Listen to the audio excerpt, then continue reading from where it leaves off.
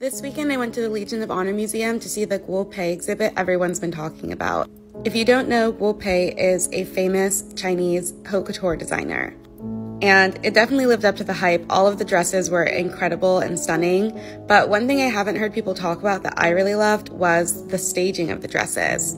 So obviously these dresses are stunning and really speak for themselves already because they're just incredible works of art, but I really appreciate what the curators did in placing them in these Western spaces that the museum is really known for. While traditional Chinese motifs permeate many of Guo Pei's collections, her designs themselves are not classically Chinese. Rather, they are an amalgamation of cultural and artistic influences that include European art, architecture, and historical fashion.